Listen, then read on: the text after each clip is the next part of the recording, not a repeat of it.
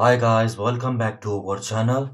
My name is Kamal. If you are finding us first time, be sure to hit the subscribe button and press the bell icon to get notification. Today we're gonna start new series Fundamental DAX in Power BI. In this video we're gonna cover these 5 topics: Introduction to DAX, Understanding DAX Syntax, DAX Data Types, DAX Operators and Constant, Common DAX Function. Introduction to DAX. DAX stands for Data Analysis Expression. DAX is a library of functions and operators that allow us to create formulas and expression in several Microsoft products such as Microsoft Power BI, Microsoft Analysis Services, and Microsoft Power Pivot for Excel that extend our data model.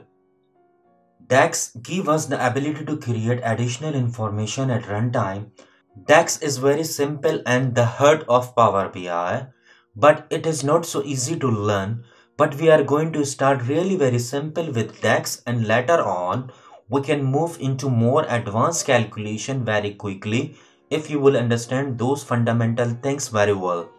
This course provides you with the fundamental techniques and features to enhance data model and visualization with the calculation as well as utilizing DAX in Power BI. In this course, we are going to use Contoso Sale for Power BI. You can download it from the following URL link or just go to browser and search Contoso Sale sample for Power BI. So now here we're gonna search Contoso Sale sample for Power BI. Enter. Now just click on this link.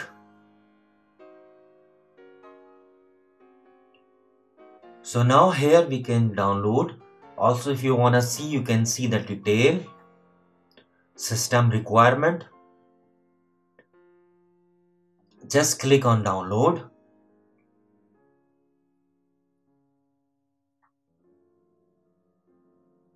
Now here our downloading has been started. Now extract to unzip and close.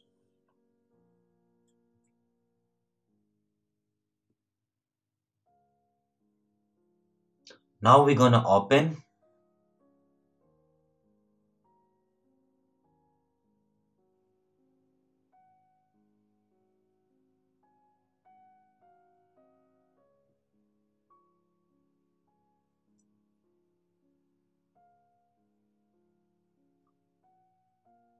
Here we have all our tables which we're gonna use for fundamental DAX in Power BI.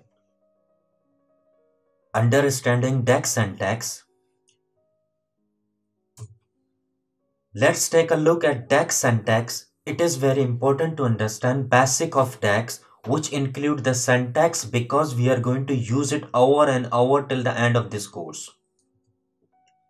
The measure name, the equal sign operator, the DAX function, parenthesis, the reference table name, and reference column. For example, we're gonna calculate total cell.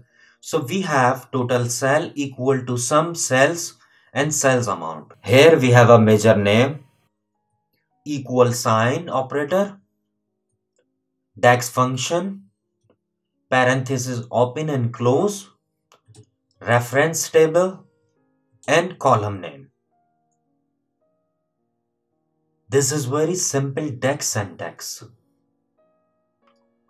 Always remember, if there is a space between the table name or any special character, you have to use single quote in your code. Just like we have a table name here, Denmark cells, we will use single quote between them and column name.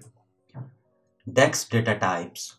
DAX supports the following data types: whole number, decimal number, currency, date and time, boolean, text, binary large object, and not applicable. We will discuss about more in not applicable, NA. DAX operators and constant. The following table lists the operators and constants that are supported by DAX. Operator type, symbol, use, and example. So have a look. We're gonna use all these operators in the fundamental DAX in Power BI. Here we have two more operators. We're gonna use them in the upcoming video. And now we're gonna discuss common DAX function. Common DAX functions. The function is predefined formula that performs calculation on values provided to it. Mostly functions have required the optional argument, also called as parameters, as input.